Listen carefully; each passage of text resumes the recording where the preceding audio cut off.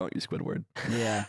You like that? And then you finally unlocked the big chain on her door. Yeah. I went in and I said, I slid one under her door, a factor meal. You squished it under. Yeah, and I banged a fork on the door and I said, it's time. Come out. And now her thighs look crazy. Yeah. And now she has Squidward thighs because she just needed calories really bad. I just wanted to tell you that Nick YingLing still makes his daily commute to this office to solely eat his factor meal. That doesn't really have to do with the food itself. He brings his factor meal from home, drives to the office, eats it here, and then leaves. Wait, this is true? Is that why I keep seeing him This is around also- noon? But Yes. I want to clarify, he does it because he likes hanging out with you, and I feel like you should know that by now. I love anyway, hanging out. if you guys want to be like one of those 3 people, pick yours. Vote in chat. Do you want to be Nick YingLing, Slime, or Nick?